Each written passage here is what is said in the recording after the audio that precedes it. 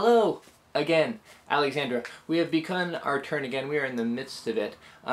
We are now taking more and more turns online and kind of videoing after the fact, partially because we created a chat room in part to facilitate the speeding up of the turn flow. We don't have to wait until we video in order to take a turn. In this case, we started even though we didn't really have to, because Mimim, that's the Hobbit Lord, he informed us that he's not taking a turn until tonight. And so we started our turn because it just, well, partially because we needed to draw a card, and it helps to do that when Pablo's available. And, you know, we just kind of knew what we needed to do, what we wanted to do. There's a little bit of discussion that went on in the chat room about it. I think the proposal that actually went forward was Cowboys, which was interesting. Cowboy is generally silent on things, but I think his heart has taken a turn since the loss of Pegasus. He really, I don't know what she means to him. Maybe she reminds him of someone or what. But he takes the words to heart, Pegasus' will to heart. And he also likes to gamble a little bit. So anyway, the upshot is the group had a decision to make. They could either take a resource extraction card in order to shoot again at biofuels, or else try to work slowly on the fecundity. The demography is looking bad. There's 1 in the innovation track and 3 showing in the population track, which gives us 33% chance of going into chaos.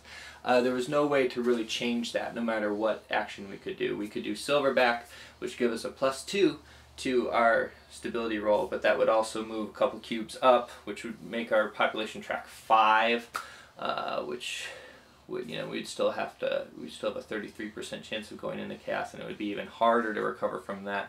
Silverback's kind of like a drug. You have to keep using it in order to keep benefiting, and eventually it'll catch up to you. And so that didn't seem like a good idea. And so what Cowboy proposed was to just draw a card, because the other option was to try to get into Era 2 with everyone else, where they're able to talk and where they're able to discuss. Wolf has made it there. And we were kind of a little bit, I don't know the right word, but we didn't really want to go into Era 2 right away, partially because we were trying to get that agriculture domestication. It's somewhat ironic, I think, that we ended up actually doing it with a card, not with our natural ability that we get for not being fully developed. But also because we didn't really want to join the club. I don't know, it felt like any club that is designed, I mean, it brings a group together, but it also brings a group out. And you lose some sort of control over your own destiny and having to join a group just so that you no longer get punished for not being a part of that group. I don't know. There was a little bit of rebellion in there through that.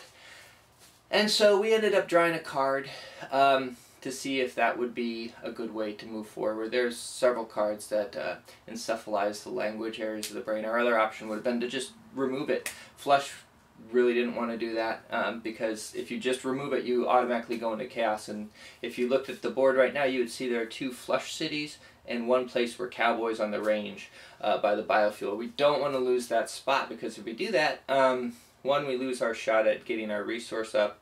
Even though we didn't take that shot this turn, it's still a good option in the future. And 2, because then the Hobbit Lord Mimim's going to jump on there. He's waiting in Hawaii for someone to move so that he can jump in. And that would not be good either, because he would just trounce all over us, because that's how he wants to do it. And so that's where we are. We went ahead and drew the card to make use of Pablo's presence, and then we rolled our chaos, and we did not go into chaos. So then we made a move. A new unit appeared outside of the island paradise, and it seems like that unit has got to be the replacement for Pegasus. Now, which takes us back in outer space. The crew of the Pabluckland Wren has finally chosen what sort of profession they want to use for their new crew member, and they chose an engineer, which made sense. They didn't have any. They only had 1 engineer out of a crew of 9 and a lot of engines. So let's take a look at our board here. If you remember the Picrocaline Wars, we had assigned people negative scores and and occupations. So the two engineers we have up there, I don't know if you can read my handwriting, are Watermelon and Chappie. Watermelon got 1 vote against her, actually, by Chappie. He wasn't doing this strategically. He voted against Watermelon because she didn't seem like she was very involved in the war effort. She kind of sat back and let everyone else do everything. And so she got dinged, and that's actually going to make Chappie our new member of the group. Now this spot that Chappie occupies, I think, is going to be, and maybe all of them, are going to be very contingent on what happens with the PablOrigins Wren. You know, if a crew member leaves for some reason now, I think they're going to be out, and whoever replaces them will be the new sort of subcultural entity that is responsible for the Origins game. I had wanted to go with a whale for Chappie's figurine, but because I thought the way that the whale gulped up its food and gulped up the water as it went forward was fitting with the way that he attacks life in large gulps, and how the whale sometimes ends up gasping for air because of its huge size also fit him. His debt, which is sort of the nearest corollary to our more fiscally oriented world.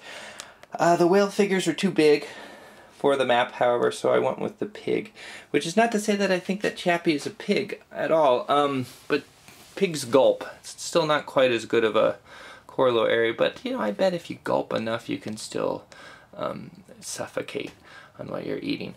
I think pigs kind of get a bad rap because we know them from the domesticated versions. You know, they roll around in mud, but that's to keep cool. If we gave them water, they would much rather have that, or so I'm told. But a pig in the wild does charge forward, and that is a way Chappie plays. Chappie's a very easy character for me to play. He lives on the edge. There's very little ambiguity in terms of making decisions for him. Not a lot of choices right now, though. So Flesh sent Chappie here. There's nowhere else he can really go. He could send off another population unit. There's not really a good reason for that. We can't get to the possessive man cities, which would be nice to Sabine raid him because he has a card that lets us keep our eye, which is nice for us. But no, instead we're gonna have to Sabine raid from the Hobbit Lord. Still gives us a fecundity decrease, which is better than nothing. Let's take another a look at what's going on in the rest of the world. We spent a lot of time just talking about our esoterica. So the Hobbit Lord is spreading out. Looks like he's trying to go into chaos soon. We'll see. Let's see. USR local, he's very diminished. I think he's gone into chaos 3 turns in a row, so he's down to New Funk City. Bright side for that is he's not going to lose New Funk City due to chaos anyway, and probably not otherwise. He's got a 3 footprint there, which is a pretty decent defense. And you can't, since you round up when you do the halving calculation for chaos. If you have 1, you're not going to lose anything.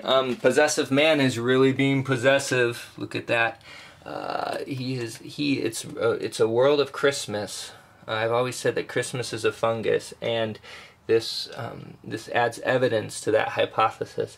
If you look at the way that red and green are spreading across the board, he even took over Roma here. Definitely seems to be the player who's least shy about taking from other people, which is okay. That is part of the game. Blue and white.